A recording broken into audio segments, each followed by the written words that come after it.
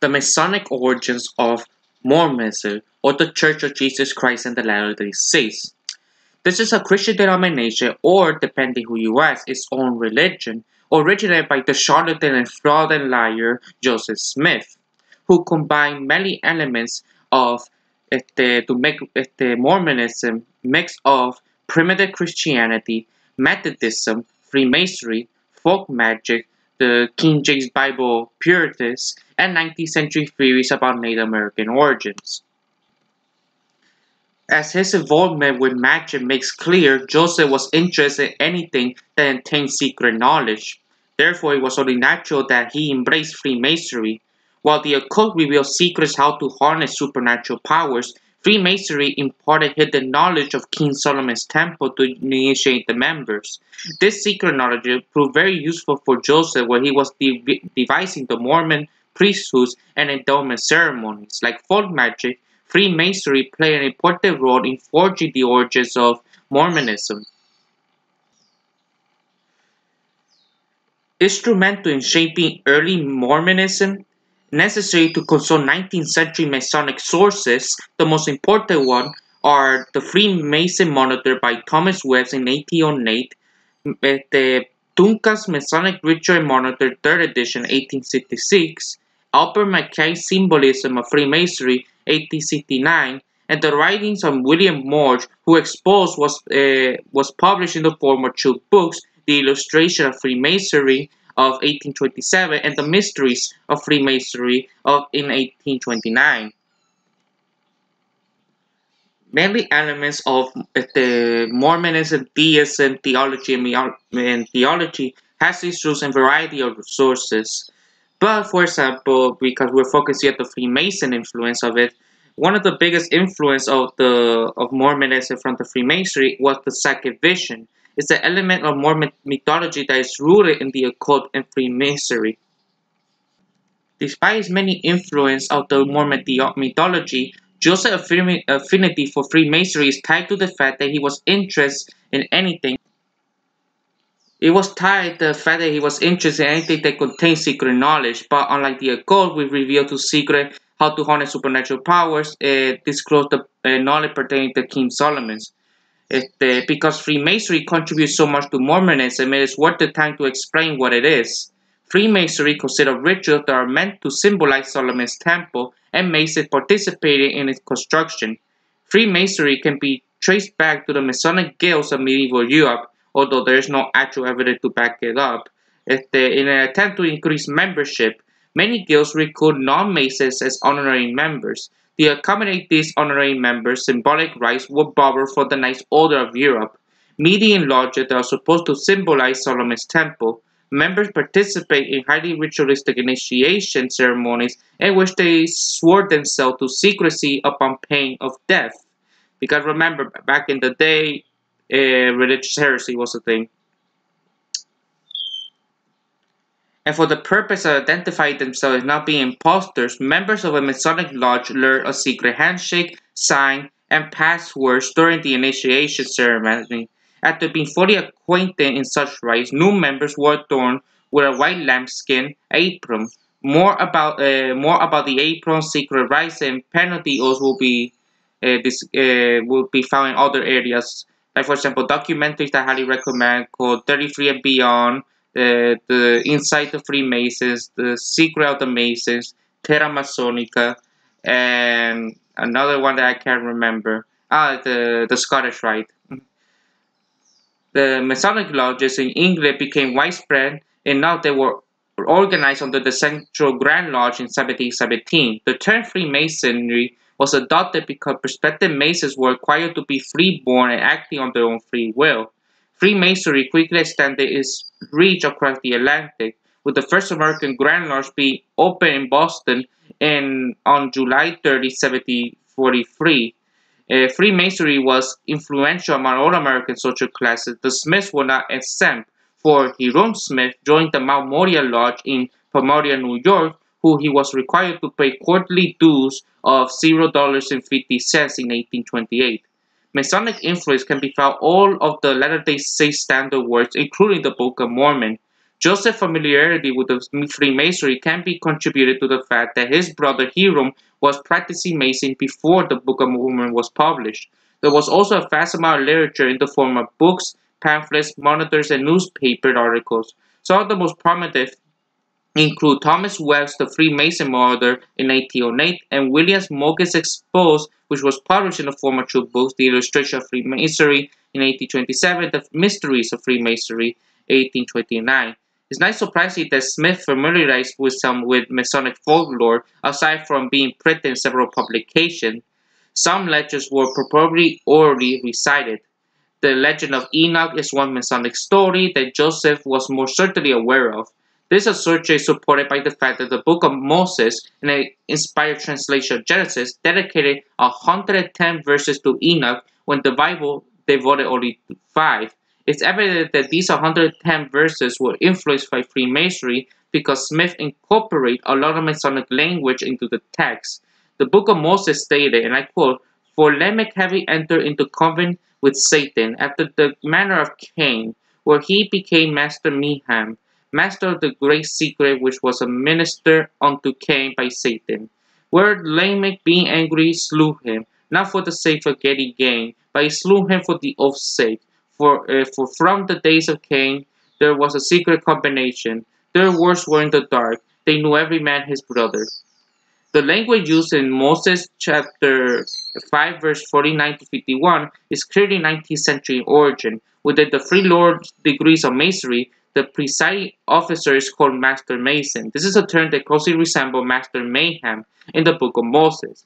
Just like members of Cain's secret combination who knew very man his brother, Freemasons also call each other brother. In a 19th century pamphlet titled Secret Societies, a discussion of their character and claims, it states in the charge delivered to Master Mason and his initiation, he is enjoined to exercise benevolence toward every true and worthy brother of the order. Masonic lodges, often referred to as secret society or secret combination, were highly criticized for their secrecy and oaths, and because many of the conspiracy theory, with 99% of the time, was anti-Semitic in nature, because the Freemasons were the first or one of the very early secret society they allowed the Jews to join. So that's why many conspiracy theories we see today has this roots in anti-Semitism. Stories spread that Mason upheld these oaths even in case of murder, much like Cain's secret combination was accused of doing. The same pamphlet explained a Mason may be engaged in a wicked rebellion and may stain his soul and hands with innocent blood, and still he must be recognized as a brother. Where he does briefly state the objectable features what are generally called secret society, it is mainly to their secrecy, oath, and promises. With Masonic influence being very apparent in the Book of Moses, it's understandable that Smith wanted to dedicate 110 verses to Enoch. As stated earlier, Enoch was an important figure in Masonic folklore. The story of which he engraved the name God upon a gold plate before burying it in Mount Moriah is the most important legend. Albert G. McCain retells it as follows. Enoch, under the inspiration of the Most High, and in obedience to the instruction which he had received in a vision, built a temple underground on Mount Moriah and dedicated to God. His son, Methuselah, constructed and built the building. This temple consisted of 9 vaults, situated particularly beneath each other and communicated by apparatus left in each vault. Enoch then caused a triangular plate of gold to be made, each side of which was a cubit long. He enriched it with the most precious stone, and encrusted the plate upon a stone of a jade of the same form. On the plate he engraved the true name of God, or the tetragrammaton, and placed it on a cubical stone. Know therefore the stone of foundation, that deposited the whole within the lowest arch. When this subterranean building was completed, made of door stone, and attached it to a ring of iron, by which it might be occasionally raised, he placed it upon the opening of the uppermost arch, and so covered it in that the aperture could not be discovered. Enoch himself was not permitted to enter but once a year, after the days of Enoch, Methuselah, and Lamech, and the destruction of the world by the deluge. All knowledge of the world or subterranean temple and of the stone of foundation, with the sacred and ineffable name inscribed upon it, was lost for ages to the world. End quote. Smith evidently used these legends of following comparison the gold place and the legend of Enoch had in common. These are the comparison. The legend of Enoch Enoch engraved an infallible name of God upon a gold plate and buried in a secret vault in Mount Moriah. In the Book of Mormon, Moriah, after making a final bridge, buries the gold plate in the hill of Cumorah. In the legend of Enoch, Enoch buries the gold plate in Mount Moriah before the human race is destroyed by a great flood. The Book of Mormon, Moroni, the very last Nephite, buries the gold plate in the hill Cumorah after the Nephite civilization is completely destroyed by war.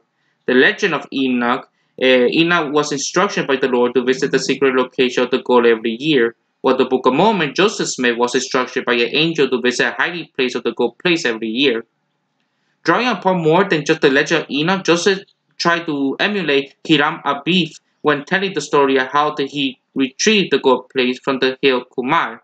Hiram Abiff, the grand architect of Solomon's temple, was attacked by three ruffians wanting to know the secret of a master mason, also known as the Master's Word.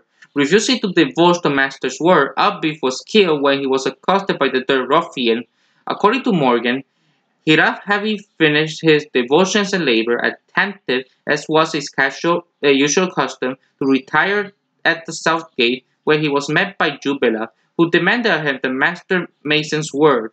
Some say the secret of a master mason, and of his refusing to give it. Jubela gave him a violent bow with a 24-inch gouge across the throat, in which Hiram fled to the west gate, where he was caused to the same matter by Jubelo, but with more violence. Hiram told him that he could not give the word then, because Solomon, king of Israel, Hiram, king of Tyre, and himself had entered into the Solomon League that the world never should be given, and of Hiram's refusing to give it, Jubelo gave him a severe blow with a square across the left breast, and of which he fled to the east gate, where he was accosted by Jubelum in the same manner, but with still more violence, and was determined to have a word or take his life.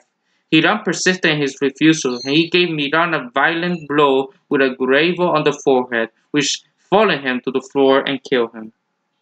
Modeling himself after Hiram Abiff, Smith claimed that he was assaulted 3 times by 3 different men while carrying the gold plate away from the hill Cumorah. But unlike Abiff, Joseph escaped the third attack with his life intact. Lucy Smith gives the following account of what her son told her. Joseph, on coming to them, the gold plate, took them from their secret place, and wrapping them in his linen flock, placed them under his arm and started for home. Traveling some distance after he left the road, he came to a large windfall. As he was jumping over a log, a man sprang up from behind it and gave him a heavy blow with a gun. Joseph turned around and knocked him down, then ran at the top of his speed. About a half a mile further, he was attacked again in the same manner as before. He knocked his man down in like a manner as a former, and ran on again, and before he reached home, he was assaulted a third time. In striking the last one, he dislocated his thumb, which, however, he did not notice until he came within the sight of the house. The Masonic legend of parading tales and fictional stories cited in this chapter effectively illustrate how Joseph utilized contemporary literature. However, the superstition that Smith derived his idea from other sources became even more apparent when the Apocrypha is consulted for evidence. Many people read the Apocrypha during Smith's time because it was published under some versions of the King James Bible. Other book contains Apocrypha number 1st and 2nd.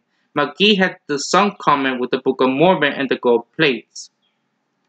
And again, Smith will turn to Freemasonry to the influence of church hierarchy and procedural structure. The one similarity that exists between Mormonism and Freemasonry is the ritual of sustaining approval. Duncan's Masonic Ritual Monitor states, "Then brethren, the notion is on the confirmation of the minutes of our last communication. All that are in favor of their confirmation will make it known by the usual sign of a Mason. Those opposed by the same sign, which is called the usual sign of Mason. When making the usual sign of a Mason is raising his right arm in the form of a square and close copy of how business is sustained. In the Latter-day Saints Church meeting today, as striking as they may be, is only a small example of how Freemasonry influenced Mormonism. The most significant parallels concerning the 7 priesthood office and the similarity they share with the 7 degrees of Masonry. The 7th degree of Masonry are divided between two types of lodge. The Master's Lodge consists of 3 lower degrees, which is referred to Enter Apprentice 1st degree, Fellow Graf 2nd degree, and Master Mason 3rd degree. The Chapter of Royal Arch Mason, meanwhile, consists of the 4 higher degrees, which are referred to as Marked Master 4th degree, Past Master 5th degree, Most Excellent Master 6th degree, and Royal Arch Master 7th degree. Like Freemasonry, the Mormon Church was true priesthood for the lower and higher offices. Emulating the Master Mason's Lodge, the Aaronic priesthood consists of 3 officers, deacon, teacher, and priest, and the analog to the Chapter of Royal Arch Masons. The higher priesthood of Melchizedek consists of 4 officers during Joseph Smith's time. These officers were referred to as Elder, 70, Bishop, and High Counselor. The use of high priest is another parallel that exists between Mormonism and Freemasonry. High priests are responsible for overseeing all Masonic affairs. According to Morgan, and a Royal Arch Mason is asked, question, where is the high priest stationed? What are his duties? Answer, he is stationed in the Sectum Sectorium. His duty with the king and scribe to sit in the Grand Council to form plans and give direction to the workmen. Mormon high priests as high counselors and bishops similarly have in leadership position, and like Masonic high priests, who officiate all of the affairs of Masonry, Mormon high priests, after the order of the Melchizedek priesthood, have a right to officiate in their own standing under the direction of the presidency. In the ministry of spiritual things, and again, the duty of the president of the office of the high priesthood is to preside over the whole church and to be like unto Moses. Masonic lodges are usually governed by 3 men counselors. In the lower degree, there is a Master Mason serving as a president, while Senior Warden and Junior Warden assist him as counselor. The Royal Arch degree is very much the same. The High Priest serves as the president, while the first and second counselor denoted as king and scribe, sitting in his right and left side to assist him. A Royal Arch Mason is asked during his initiation. Question, where is the High Priest stationed, and what are his duties? Answer, he is stationed in the Center Centurion. He is duty with the king and scribe to sit in the Grand Council to form plans and direction to the workmen. Question, king's station and duty? Answer, at the right hand of the high priest to aid him by his advice and counsel, and is absent to president. Question, the scribe's station and duty? Answer, at the left hand of the high priest to assist him and king in the discharge of their duties and to preside in their absence. The Freeman Council governed most of the priesthood quorum as well. When Mormon property was given to the bishop for redistribution, the Lord instructed that it shall be laid before the bishop of my church and his counselors. 2 of the elders of high priest such he shall appointed or has appointed and set apart of that purpose. The presidency of the church, meanwhile, is the Freeman Council that closely parallel to the Royal Arch degree, in which the high priest sit in council with his king and scribe. Smith wrote, of necessity there are presidents or presidial officers. Of the Melchizedek priesthood there are 3 presiding high priests, from a quorum of the presidency of the church. And again, the duty of the president of the office of the high priesthood is to preside over the whole church and to be like unto Moses. Joseph will utilize the legend symbols of Freemasonry. The equilateral triangle was one such symbol. This shape is a powerful image because it symbolizes the attributes of God. According to Dawkins' Masonic Rituals and Monitor, a Royal Arch Mason is asked, question, what is the equilateral or perfect triangle about which the word is formed and emblematical of? A. The 3 certain attributes of a deity, namely omniscience, omnipotent, and omnipresence. For as the 3 equal legs or angles formed by one triangle is to 3 attributes consistent of one God. The equilateral triangle is significant in its relationship to Mormonism because it equals 180 degrees, when deacon's quorum, which consists up to 12 degrees, the teacher's quorum, which consists up to 24 teachers, the priest's quorum, which consists up to 48 priests, and the elder's quorum, which consists up to 96 elders, are added together. The number equals 180. The most important symbolism, however, concerns John the Baptist and John the Evangelist, biblical figures who are designated as the patrons of Masonry. According to Thomas Webb, by recurrence to the chapter upon the dedication of lodges, it will be perceived that although our ancient brethren dedicated their lodges to King Solomon, yet Mason professing Christianity dedicated theirs to St. John the Baptist and St. John the Evangelist, who were the eminent patrons of Masonry. He was also asked during the initiation ceremony for Enter Apprentice. Question: to who do modern Masons dedicate their lodges? Answer: to St. John the Baptist and St. John the Evangelist. Question: why so? Answer: because they are the two most ancient Christian patrons of Masonry. Mormonism also assigned very important roles to John the Baptist and John the Evangelist for they are the patrons of Mormon priesthood. According to official accounts, it was John the Baptist who ordained Joseph Smith and Oliver Cowdery with the Aaronic priesthood, and it was the Apostle John, along with Peter and James, who bestowed upon them the higher priesthood of Melchizedek. As part of utilizing Masonic folklore, Joseph consulted the story of the 12 Masons who were made judges over the 12 tribes of Israel. Legend reports that these Masons were given dominion of Israel as reward for the apprehending Hiram Abi's assassins. According to Webb, Solomon then elected 15 masters in whom he could be placed the highest confidence and sent them in quest of the villains and gave them an escort of troops. 5 days were spent in the search. When Turbo discovered them, a cutting stone in the quarry, they immediately seized them and bound them in chains. When they arrived in Jerusalem, they were imprisoned in the tower of Akisar, and the next morning a punishment was inflicted on them adequate to their crimes. After vengeance has been fully taken on the traitors mentioned in the forgery degrees, Solomon instituted this. But as a reward for the zeal and integrity of the Grand Masters elect of 15, it was by their preferment to make room for raising other worthy brethren from a lower degree to that of Grand Master elected of 15. He accordingly appointed 12 of the 15, Joseph by ballot, to constitute a grand chapter of illustrious knights, and gave them command over the 12 tribes. Similar to King Solomon, Joseph Smith selected 12 high priests to serve of a governing high council of Kirtland, Ohio. Dated February 17, 1834, the Revelations state, this day a general council of 24 high priests assembled at the house of Joseph Smith. June, by revelation, and proceed to organize the High Council of the Church of Christ, which was to consist of 12 high priests and one of 3 presidents if the case might require. The High Council was appointed by revelation for the purpose of settling important difficulty which might arise in the church. A second High Council was founded 5 months later in Clay County, Missouri, with David Whitmer serving as president. The governing bodies will effectively serve as city councils for the state of Zion. Joseph established a third High Council in 1835 to oversee the saints living outside of Kirtland and Clay County. These men had jurisdiction outside of Zion and focused most of their efforts of missionary works. And a lot of other things within the history of Mormonism, especially the church hierarchy and stuff. Accidentally, 7 Masons were required for an third apprentice lodge to be open. It was asked during the question and answer session. Question: how many constitutes an enter apprentice lodge? Answer: 7. 1 master and 6 enter apprentice.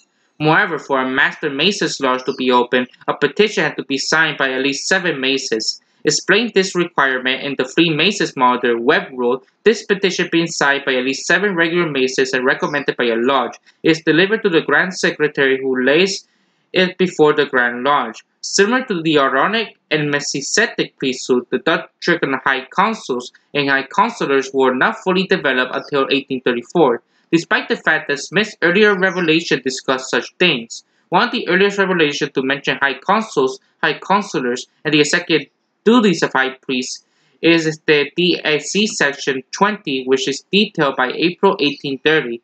However, the original revelation printed as chapter 24 in the Book of Commandments denotes deacons, teachers, priests, elders, and apostles as being the only church officers. A secretive ritual was introduced in 1842 that was modeled after the initiation ceremony of Freemasonry. This is called the endowment ceremony. This ritual reveals to faithful Mormons the proper keywords, signs, and grips that are needed to enter the celestial kingdom. Joseph Smith asserted the key asserted signs and words by which false spirits and personas may be detected from the truth, which cannot be revealed to the elders till the temple is complete. There are signs in the heaven, earth, and hell. Elders must know them all to be endowed with power to finish their work and prevent imposition. The devil knows many signs, but does not know the sign of the Son of Man or Jesus, which doesn't make sense because in Christian theology, if Satan is the second most powerful being in existence, and he is, if he is the second most powerful being, he's also the second smartest being. Even if he doesn't have omniscience, he might have nigh omniscience, so he knows it. So that's stupid. But still, in harmony with Joseph's words, Freemasonry utilized secret signs and words to identify a true Mason from an impostor. According to Duncan Masonic Ritual Monitor, a Mason asks, "How should I know you to be a Mason?" The Mason responds by a certain sign, a token, a word, and the perfect points of my entrance. There are also Masonic references which state that man, although to use a secret sign and password, can enter the celestial above where God and his angels reside, while being inducted into the third degree. A Mason states, "If we are found worthy by his password, we shall enter into the celestial lodge above, where the supreme architect of the universe presides, where we shall all see the King in the beauty of holiness, and with him enter into an endless fraternity." Joseph drew upon the ceremony of secret society and the occult to devise the Mormon endowment and ritual first carried out in his red brick store in May 4, 1842. Similar to a man going through a Masonic initiation ceremony, an endowment participant is required to remove his clothing. After being divested of his clothing, the endowment participant is then dressed in a white garment while going through a special washing and atonement ceremony. The ritual washing, atonement, and dressing inductee in special garment resembles the ceremony which Aaron and his sons were consecrated as priests at the tabernacle in the book of Exodus. He was familiar with the book of Exodus. Joseph would consult secret society, initiate rites, and the occult when devising the washing and atonement ceremony. Secret societies and the occult were influenced by their founders, reading of the Bible. The Knights of the Christian Mark is one of the secret societies that utilized a ritual which the entity was dressed in a right robe, very some resemblance to the Mormon endowment. Similar to the Knights of the Christian Mark, the Knight of the East and West also have an initiation ceremony which the initiate was clothed in garment. After being dressed in white raiment, the initiate was then anointed with perfume oil, closely resembling the Mormon endowment, the ceremony of the ceremony. The ritual of someone being clothed in garment while being washed in atonement is a ceremony that is also described in the translation of non-canonical Jewish writing, the Testament of the 12 Patriarchs and the Son of Jacob. The Encyclopedia Britannica described this same ceremony in 1798 as being initiated for the rite of the Eleusinian Mysteries. Dr. Michael Quinn further stated that the Testament of the 12 Patriarchs was imprinted in 1827, making it very easy for Joseph to familiar himself with this ritual. It is clear the Latter-day Saints Church endowed garb was clearly modeled in the magician's attire, incorporating the pentacle described in occult literature. The LDS garment has symbols sewed in or hemmed into a fabric for protective purposes, as similar to the symbol which were sewed into the left and right side of the northern. The Masonic square and the compass are hemmed into the left and right side of the LDS upper garment. Endowment attire rooted in ceremonial magic, Joseph will borrow the garment symbols directly from Freemasonry. This symbol, which served the same function as the occult pentacles, were originally cut into the fabric during the endowment ceremony and hemmed later. It was just mentioned, the Masonic square and a compass constitute two of these patterns. It's not coincidental the symbol were inside over the left and right breast, and not looking to the compass be cut into the left breast to the adornment garment. A compass was pressed against the left breast of a man becoming an enter apprentice. According to Morgan, the candidate then enters the junior deacon at the same time, pressing his naked left breast with the point of the compass and asks the candidate, "Do you feel anything?" "Ans, I did." Junior deacon then said, "And this is the torture to your flesh, so may it ever to be your mind and conscience if you should attempt to reveal the secrecy of Masonry unlawfully." Similar to the square being inside over the right breast of the LDS garment, the angle of the square was pressed against the right. Because of the fellow graph Mason, Morgan wrote, "He entered the angle of the square is pressed hard against his naked right breast," which time the junior deacon said, "Brother, when you enter this lodge the first time, you enter on the point of the compass pressing your naked left breast. You now enter on the angle of the square, pressing your naked right breast, which is to teach you to act with the square with all mankind."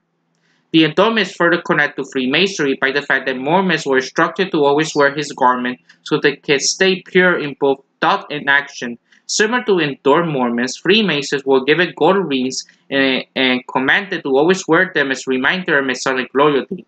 Thomas Webb wrote, "He then presented to him a gold ring, saying, 'Receive this thing, and let it be remembered by you as a symbol of the alliance you have now contracted with the virtue and the virtuous. You are never, my dear brother, to be part with the wills you live.'"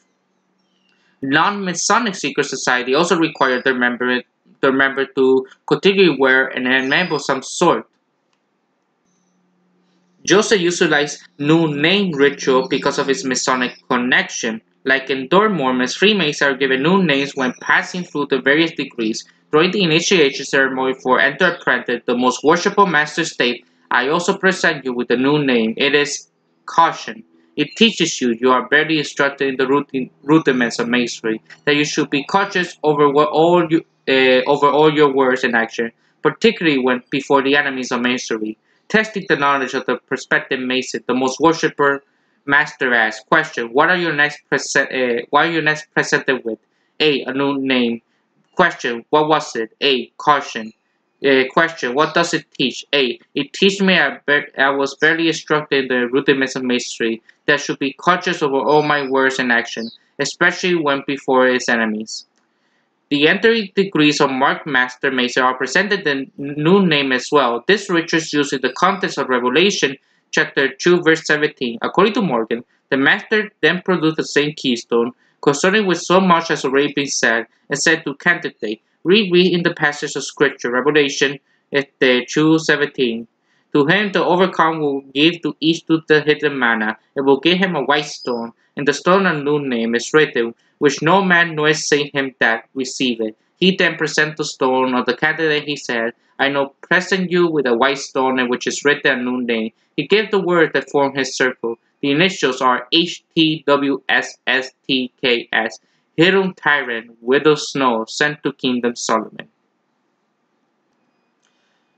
After being anointed, clothed in a holy garment, and given a new name, the Adornment participate they witness a reenactment of Genesis creation myth, Adam and Eve's fall from paradise, the introduction of Christianity, the Great Apostasy, the restoration of the priesthood, etc. This is analogous to Masonic ritual, which a Master Mason witnessed the reenactment of Abif being assassinated and then raised from the dead. I guess there's that apparently. Also, the adorning of the garments of Aaron and the green fig leaf apron is a ritual that also parallels Freemasonry, for Enter Apprentice was similarly dressed in a white lambskin apron and equipped with the tools of Masonry, which include a karmic gavel and 24-inch gauge, which simply replaced the tool of Masonry with the garment Aaron and the Masonic lambskin with the green fig leaf symbolizing the Genesis story. The green fig leaf is the most prominent emblem that was borrowed from Freemasonry because it resembled the Masonic lambskin so closely. And an interpreter was asked during his initiation, why did the worshipper master present you with a lambskin or white apron? The lambskin has in all ages been deemed an emblem of innocence. He, therefore, who wears the lambskin as a badge of a Mason, is thereby continually reminded of that purity of life, a residue of contact, which is also essentially necessary to our gaining admission into celestial lodge above, where the supreme architect of the universe resides. It is unlikely coincidence that the green fig leaf will resemble the Masonic lambskin so closely in terms of appearance and the manner in which it was worn. Even more convincing, however, is the fact that Joseph wanted to endorse apron to made of lambskin if feasible. The evidence for this desire comes from 1899 Revealed Society meeting. It was recorded during the meeting. Some question now rose at the table apron, the shape and number of the leaves, and so on. As Sir Joseph Smith said that when they could have been made of lambskin, with the 3, 9, 5, or 7 leaves on them, and on number anyway. While adorning the apron and rolls of the priesthood and Tati learned secret hand-graved signs and coded password and penalty oath before proceeding to vow, and for the final segment of the ritual in the mode of Freemasonry, the gripped sign and password learned so impostor can be detected and not allowed to enter the celestial kingdom. And like Freemasonry, the penalty are supposed to stress the importance of not divulging any secrets. The atonement consists of 4 grades, 2 of which are for the Aaronic priesthood, and the other 2 be associated with the higher priesthood of Melchizedek. Each group is administered to its participants required to give the appropriate name, sign, and penalty oath. The church leaders decided to remove the penalty oaths in 1990 because the ritualistic fruitlessity and disavowalment disturbed some members. As mentioned earlier, Freemasons also learn secret grip signs and words when inducted to various degrees. The following description is of an initiation ceremony used for enter apprentice. The text was copied verbatim, so it is important to emphasize that the bracket text is not my own, but which appears in the Mystery of Freemasonry. I quote, "The following is the sign of an enter apprentice Mason. It is the sign of a distress in this degree. You are not to give it unless in distress. It is given by holding your 2 hands trustfully across each other, the right hand upwards and the one each from the left. The following is to guard of the enter apprentice Mason. This is given by drawing your right hand across your throat and the thumb next to your throat. Your arm is high at the elbow on a horizontal position. Brother, I now present you my right hand in token of brotherly love and esteem. With it, the grip and name of the grip of the enter apprentice Mason. The right hands are joined together as in shaking hands, and each stick is found nailed into the 3rd joint or upper end of the forefinger. The name of the grip is Boaz. Like the atonement, each Masonic degree has a penalty oath. These all are a pledge not to reveal the secret of Freemasonry upon the pain of death. The penalty for enter apprentice is as follows: will always hail, forever conceal, and never reveal any part or parts, art or arts, point or points of the secret arts and mysteries of ancient Freemasonry, which I receive and about to receive, or may therefore by instructing in, binding myself under no less penalty than to have my throat cut across my tongue, torn out by the roots, and my body buried in the rough sands of the sea and low water mark, where the tide bends and flows into 24 hours. After learning all the sign, grips, and grave names and penalty oath, the inductee take part in prayer circles, following the lead of the atonement of officiators. The participants then proceed toward the veil that separates from the celestial kingdom. Each initiate is accompanied by a ceremonial worker who knocks on an adjustment post 3 times with a mallet. At this point, a worker representing the Lord asks who it is. The workers accompanying the inductees state it is Adam, even or Eve for woman, who wish to converse with the Lord through the veil. At this point, the atonement participant gives all the priesthood rights and names through holes in the veil that are cut in the shape of Masonic square and compass. After giving the second Melchizedek grip, the 4th grip, the worker on the other side asks for his name. Having not received the name during the Genesis reenactment, the participant tells the ceremony worker that he has not learned it yet. The atonement worker then tells the inductee to embrace him in the 5 points of fellowship. The 5 points of fellowship, practiced discontinued in 1990, consist of 1. Right foot to right foot, 2. Knee to knee, 3. Breast to breast, 4. Hand to back, 5. Mouth to ear. Upon engaging in this embrace, the worker then tells the atonement participant that the name of the second Melchizedek grip is. After receiving and repeating the name of this grip, the workers accompanying the atonement participant knocks again 3 times with the governor state that the inductee would like to enter the celestial kingdom. Following the script as instructed, the worker representing the Lord states that it is okay for participants to enter, at which point the inductee passed through the veil into represent the celestial kingdom. The rite in which the atonement practice passed through the veil has much in common with Freemasonry. The 5 points of fellowship, which was eliminated from the ceremony in 1990, is the clearest example of how the atonement tried to duplicate Freemasonry, as the 5 points of bodily contact are almost identical. William Morgan gives this account for the embrace was used during the initiation ceremony for the Master Mason. He, the candidate, is raised on the core with the 5 points of fellowship, which are foot to foot, knee to knee, breast to breast, hand to back, and mouth to ear. This is found by putting the side of your right foot to the side of the right foot of the person to whom you are going to give the world, inside your knee to his, laying your right breast against his, your left hand to the back of each other, and your mouth to each other's right ear, in which position you are alone permitted to give the word, and whisper the word ma, mon.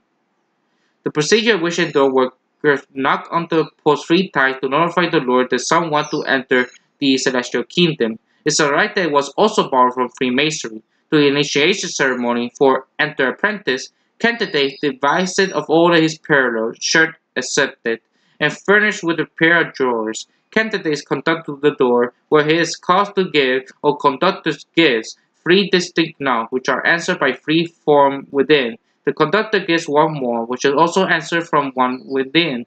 The door is then partly open, and the junior deacon generally asks, "Who comes here? Who comes there? Who comes there?" The conductor, alias the senior deacon, answers, "A poor blind candidate who has long been desirous of having to receive a part of the rights and benefit the worshipper lodge." The atonement ritual just described was the first of the two-step procedure that was supposed to ensure celestial exaltation. The atonement ceremony was the first step in that the participants learned the proper glyphs, signs, and password they needed to enter the celestial kingdom.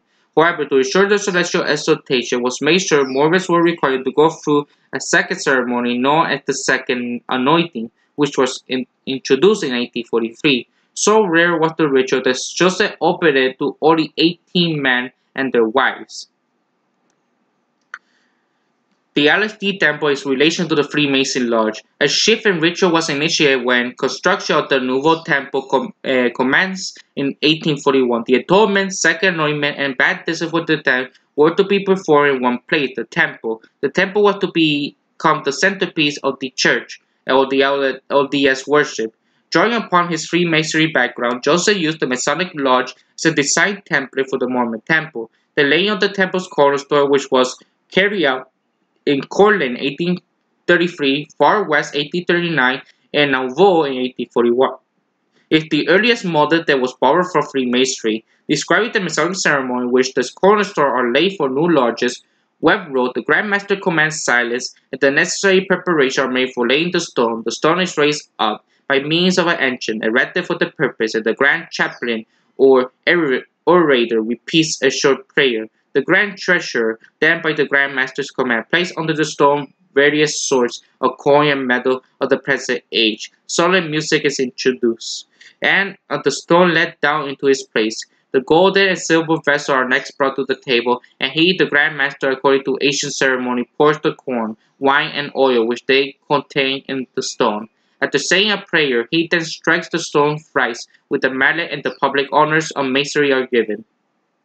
Regarding the symbolic importance of laying the cornerstone, an apprentice is asked, question, "Why are you conducting the northeast corner of the lodge as the youngest enter apprentice, and they're caused to stand upright like a man? Your feet forming a square, succeed at the same time a solid charge over the walk and act at the upright before God and man?" Answer, "Because the first door of a building is usually laid in the northeast corner. I was therefore placed there to receive my first instruction, or to build my future Masonic and moral edifice." The situation of the LDS temple, so they face east and west, is practice that was also derived from Freemasonry, and enter apprentice is said during his initiation. Question, how should a lodge be situated? A, due east and west. Question, why so?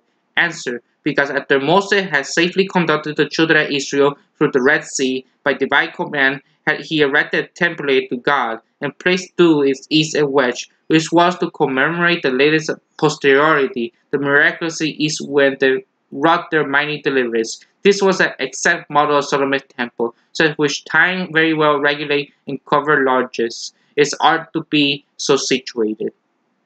The Masonic legacy of Joseph Smith did not end at his assassination, for subsequent church leaders fully embraced Masonic symbolism when designing Salt Lake City Temple. In addition to ceremonial laying, the foundation stone is situated the temple so it will face east and west. Church architect made sure that Freemasonry's most prominent symbol was displayed on the temple exterior. Images of clasped hand and the OCAI are carved into the stone above the front entrance. Moreover, the beehive, another important Masonic symbol, was engraved into the handle of the entrance door. Explain the importance of the beehive what it represents. Deacon states, "The beehive is an emblem of industry and recommends the practice, the virtue of all created beings from the highest serpent in heaven to the lowest reptile of the dust. It teaches us that we come into the world rational and intelligent beings. So we will ever be industrious ones, never seeing without content, while our fellow creatures around us are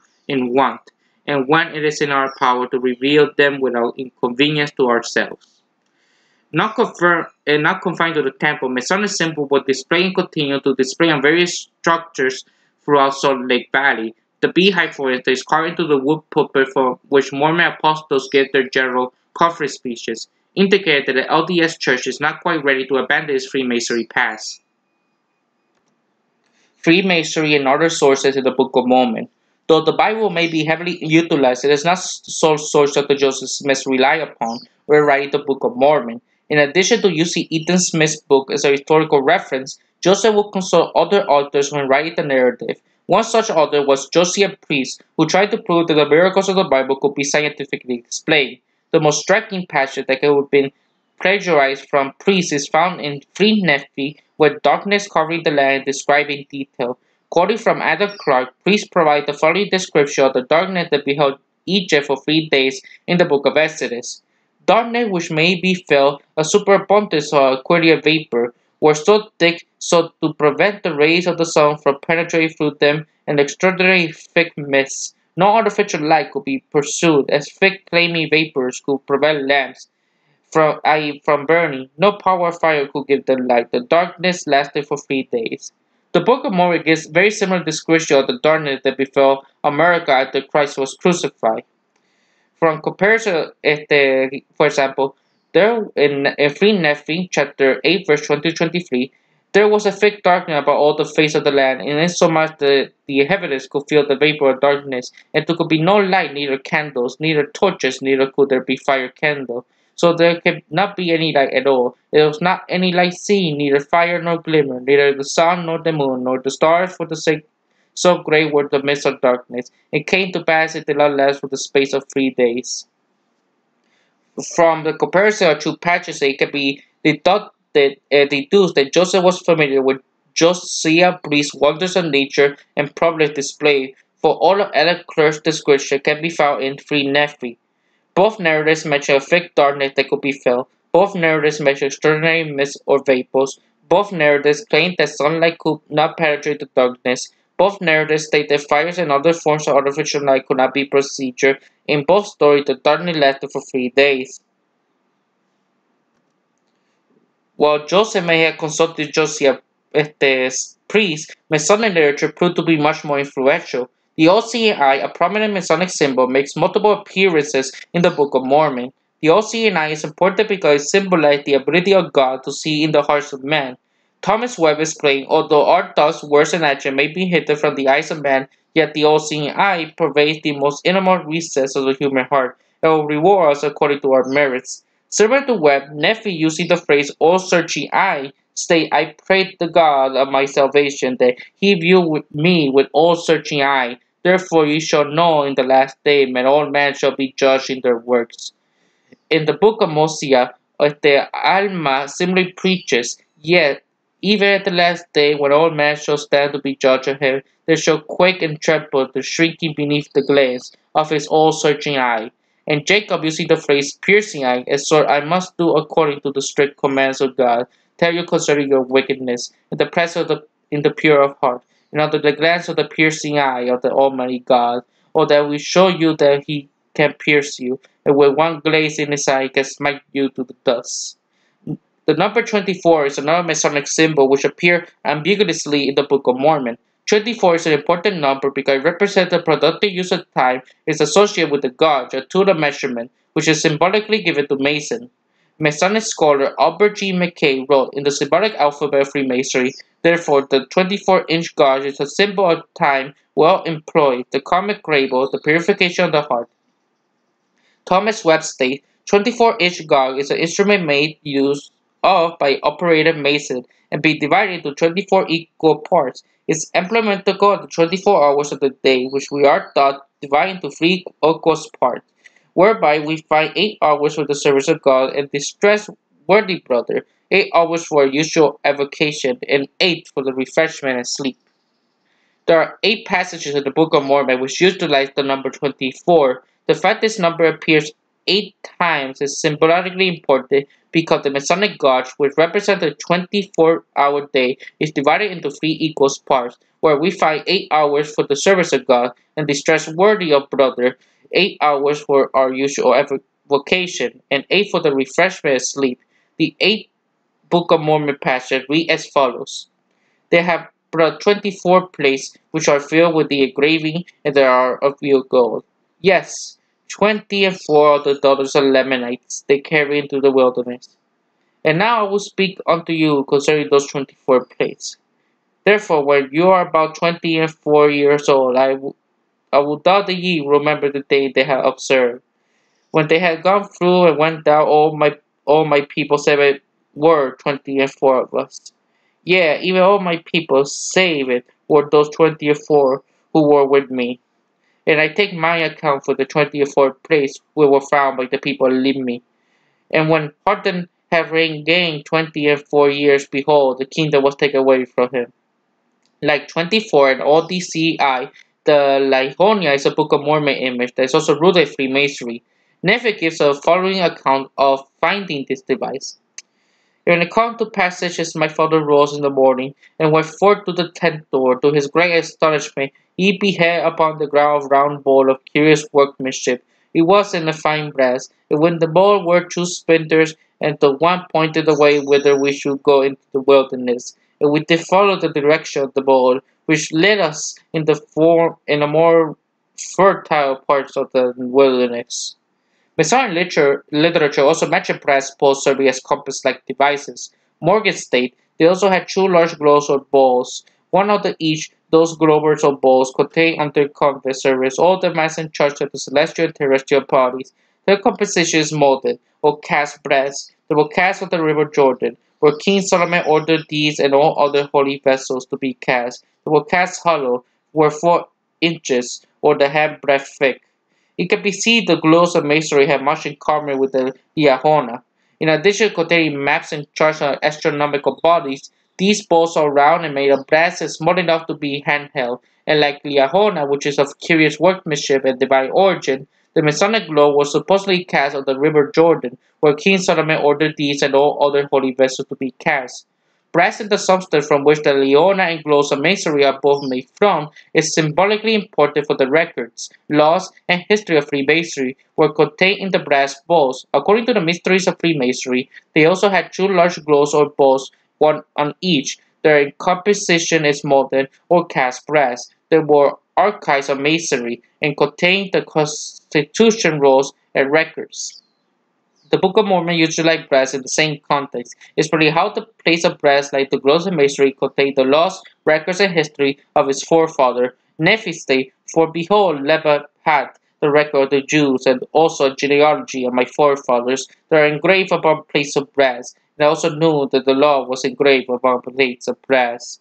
Joseph used Masonic symbolism was scaled to include things of very large size, for he used this symbolism to characterize the land of the Book of Mormon people. This characterization had to do with North being associated with darkness, death, and evil. According to Albert G. McCain, the North has, with equal metaphorical propriety, been called a place of darkness, and therefore symbolic of the profane world, which has not been penetrated and illuminated by the intellectual rays of Masonic light. Hence, the masonry, the North has never been esteemed the place of darkness. William Morgan also stated no light was to be expected for the North, were therefore Masonically to turn the North a place of darkness, and explain how the South symbolizes light and beauty, opposite of what the North represents. Morgan wrote, As the sun in the South, a high meridian, is the beauty and glory of the day, so stand the junior warden in the South. The Book of Mormon simply associates the North with darkness, evil, and death, explaining how the Nephites had to gather in the land southwards because the land of northward was cursed. Nephi, the grandson of Helaman, states how Laconius did cause they should gather themselves together in the land southwards because of the great curse which was upon the land northward. Associate north with death and carnage, as the Amaleki state in the book of Omni, and the severity of the law fell upon them according to his judgment, which are just, and their bones lay scattered in the land northward.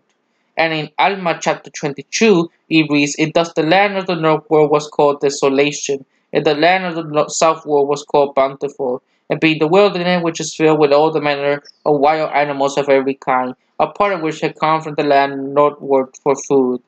It's important to note that the Norse perniciousness is also stretched in occult literature. The fact that both the occult and Freemasonry associate North with darkness and evil is not surprising. Some Masons were familiar with ritual magic because the occult and Freemasonry emerged from the same culture.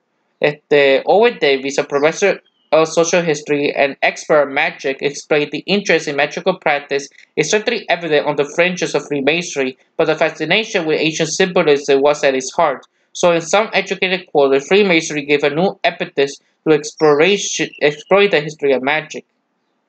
The examples cited thus far effectively demonstrate how Freemasonry influenced the Book of Mormon. However, it's Joseph's use of Masonic term to describe secret societies in the Candianton robes that stands out as the Book of Mormon's most prominent Freemasonry trait. The most descriptive detail was derived from Masonic monitors and anti-Masonic literature. Anti-Masonic references are also part of it that Joseph even tried to capitalize them by their submitting in the Book of Mormon to throw weed off the anti-Masonic Inquirer for publication. Masonic terminology is most pronounced in the book of Helaman. It states in regard to Gadiantos robes, and I quote, "And it came to pass that they have their signs, yea, their secret signs and their secret words, and this they might be distinct, a brother who had entered into the covenant, that whatsoever wickedness his brother should do, he should not be injured by his brother, nor by those who did belong to his hand, had taken this covenant." Paralleling Helema chapter 6 verse 22, Duncan's Masonic ritual and monitor state that Mason must give certain signs, token, and word to distinguish himself as being worthy brother of the lodge. According to this part, the Mason it says, "How shall I know you to be a Mason?" The Mason responds by certain signs and token of word in the perfect points of my entrance. Similar to Duncan's Masonic ritual and monitor, Morgan's illustration of Masonry asserts that the sign two guards, great words, passwords, and their several names comprise pretty much all the secrets of Masonry. Helema chapter 6 verse 22 mentions gladiator robbers as being sworn to protect each other even if a crime has been committed. The passage reads, "Whatsoever wickedness his brother should do, he should not be injured by his brother, nor by those who did belong to his hand, who had taken this covenant." This passage's Masonic context is obvious because anti-Masonic sources make the same claim about Freemasons. William Morgan, putting words into the mouth of the Royal Archmason, wrote, "I will aid and assist the companion Royal Archmason when engaged in any difficulty, wherever he may be right or wrong. Furthermore, do I promise and swear that the companion Royal Archmason's secret shall remain as secure and invulnerable in my breast as his sword, murder and treason not exempted." Many other written sources accuse Masons of protecting each other from law enforcement. The Palmyra Freeman state in March 18, 1828 article, "The obligation of one of the degrees of Freemasonry to protect a brother, right or wrong, and to preserve his secret inviolate, even in case of murder and treason, is a tendency to honour the arm of justice, and to afford protection to the vicious and profligate from the punishment due to their crimes." Expressing the same concern about Mason's criminal immunity, anti-Masonic writer John G. Stern wrote, "A Royal Archmason see at once, and he is commits crime. There is but little prospect for being detected, even should he be his brethren, who perhaps are the minister of justice, are solemnly, bound, not only to consider his crime, but to assist him so far as to put him beyond the reach of punishment, to extricate him from his difficulty where he is right or wrong." Helema chapter 6 verse 22 is of course not the only passage in the Book of Mormon that condemns secret societies. Describing the Jaredites' involvement in secret combination, the Book of Alma states, "And thus the judgment of God did come upon these workers of darkness, a secret combination." Explaining how the Cadian robes are disrupted to peace, the Book of Helema states there was a continual peace established in the land, all save it were the secret combination with Candiator, the robber had established in the more settled parts of the land. Making a connection between secret combination, secret oaths, and the works of wickedness, Mormon wrote that the wicked part of the people began again to build up the secret and oaths and combination of gladiating. Describing the power and influence of secret society during the times of Jaredites, Moroni purports For so great had been spreading of this wicked secret society, they had corrupted the hearts of all the people. Therefore Jared was murdered upon his throne, and Achish regained in his stead. And explaining how secret combination can lead to overthrow of sovereign nations, Moroni exhort, in whatsoever nation shall upon such secret combination to get power and gain, until they shall spread over the nation, behold, they shall be destroyed. Parallel the Book of Mormon passage, just like anti-Masonic literature, express the same sentiment. Commenting on the disappearance of William Morgan, the Parliamentary Freeman state in 1828, almost 2 years ago, a free citizen was taken violently from a protection of the law, carried 150 miles, and therefore deliberately murdered. This was done by a secret society to vindicate its secret laws.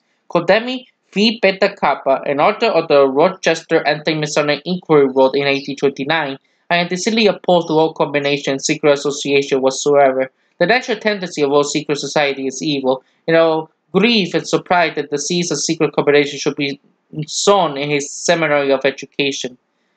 Explaining how a secret combination associated with Freemasonry can undermine personal liberty, the Anti-Masonic Review and Magazine state in 1828, where is the profit of our laws if a secret combination man may strength and defy them at will?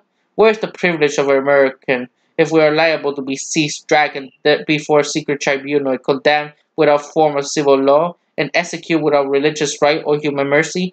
Freemasonry has done it, and warning his reader of the danger posed to the United States by secret society and secret combination. John G. Stearns wrote, secret societies is dangerous to any government. In one day they might strike a death blow to liberties of our happy land and crown one of the grand kings monarchs of America. If secret society in America becomes so corrupt as to enter the extensive combination to destroy the property of their fellow citizens, to drag them into their homes, to rob them of their liberties, even to murder them in cold blood, and this combination embrace some of those who are sworn conservators of the public space, then what may have not expect. Joseph will also consult Freemasonry and will describe the gladiator robes appearance. Nephi, the son of Helama, stated that the gladiator robes did come out to battle, and they will ride about after the battle of robbers, and they will have a lambskin about their lions, and they will die in blood, and their heads were shorn.